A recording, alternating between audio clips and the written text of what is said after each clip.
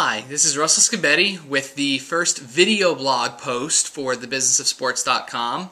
I'm going to try to mix in the occasional video blog along with all the other articles that we write for the site, just to have some fun, mix things up, and see if people enjoy this as well.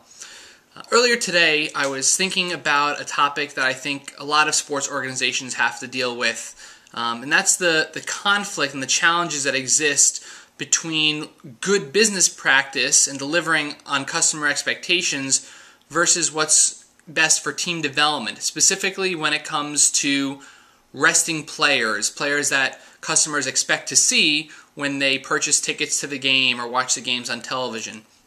There have been a few examples of these situations over the last couple of years that have been somewhat controversial and caused problems. A couple of years ago, there were several NBA teams that were resting all of their best players towards the end of the season when they were out of the playoff race with the hope of getting a better draft pick. This has also happened with teams that are very successful and have already clinched a top seed. For example, this came up with the Cavaliers this year, where they had already clinched the #1 seed and rested LeBron James the last game or two of the year, and some fans and customers were upset about that. Most recently, this also happened when it came with regards to player injuries. Steven Strasburg, which has been a tremendous lift for player attendance for the Washington Nationals, at the last minute was pulled from one of his starts for some shoulder soreness. Maybe with other players they would have let him play through it, but with someone as important as Strasburg, they decided to rest him. However, there's a dramatic difference with the number of customers that the Nationals have when he's pitching versus when he's not, and this left a lot of customers disappointed. So there is this dynamic, this challenge between what's best for the team development and what the business side of the team has promised to his customers and what they expect when they buy tickets to the games. Now, some organizations will take the position that it's buyer beware. You know, it's part of the expectations. If you buy tickets, you're buying tickets for the team, and whatever happens, happens. But that's kind of a short-sighted way of looking at it. I think the important thing that teams need to consider when dealing with these situations is managing customer expectations and being open and honest and communicating as much as possible. I have a couple of additional thoughts and ideas that I think can help that. First of all, you have to realize who your customers are. In this situation, you have your season ticket holders who have invested a great deal of money over the whole season and have certain expectations of the value of their seats. You have single game buyers who may specifically only be buying tickets for that particular opponent or that particular game based on who they expect to see, and their expectations, they might be disappointed.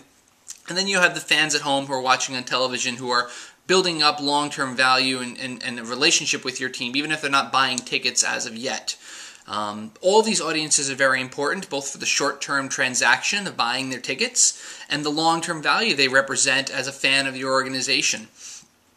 So I have a couple of tactics that I think could assist in these situations that teams can keep in mind to hopefully keep this from being a bigger problem. Just like I said, managing expectations for your fans and customers.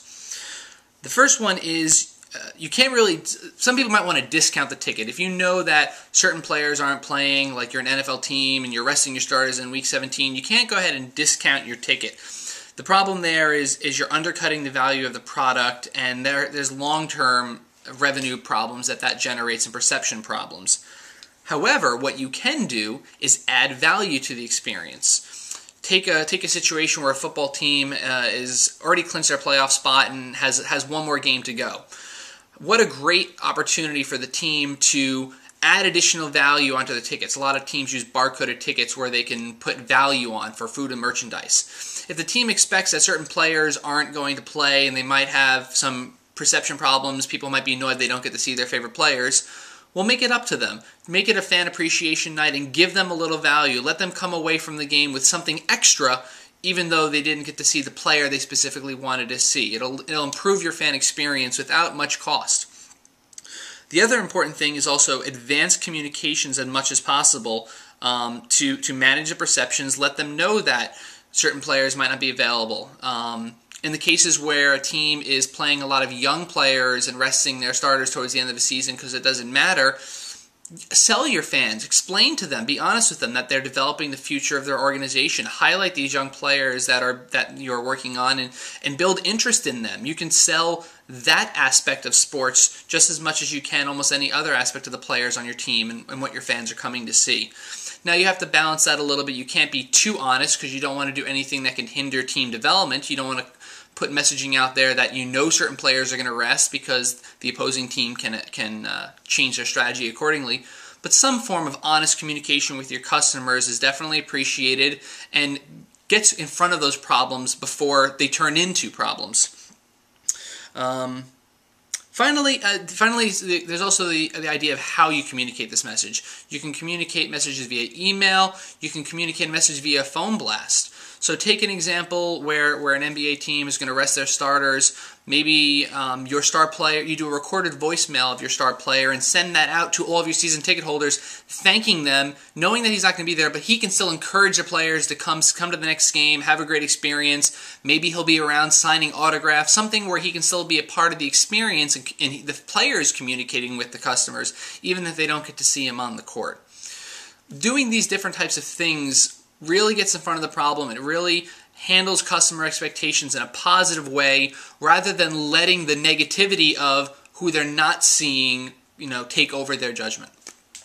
I'm sure if you have other ideas on what teams can do to help handle these situations, leave a comment below. One of the things I love about this blog is that it's all about sharing best practices and giving ideas back and forth. So please share your thoughts. And while I've got you, hopefully you're still watching, I've got a couple of quick announcements. Hopefully by now you've seen that we've scheduled our next New York networking night. That's going to be Wednesday, August 18th, so it's just over a week from now. If you're in the New York area, this is a great chance to come out and connect with some industry professionals. We normally get over 150 people at our New York events, so I hope to see you out there. We also just started last week a new weekly series called the Sports Biz Candidate of the Week. This is an opportunity for me to feature someone who's got great experience, can really provide value for a sports organization, but might not be working with anyone at this moment. I featured a great guy named Mario Prosperino in my post on Friday. Definitely take a look at his experience. And if you're interested in being a future Sports Biz Candidate of the Week, there's a link on there where you can just fill out a fairly small form, and hopefully sometime down the road you can be one of our candidates of the week. And finally, also for those job seekers out there, I have a special offer from workinsports.com. If you use the promo code SPORTSBIZ, that's sports B-I-Z, one word, you can get a buy 1 month, get 1 month free offer from our friends over at workinsports.com.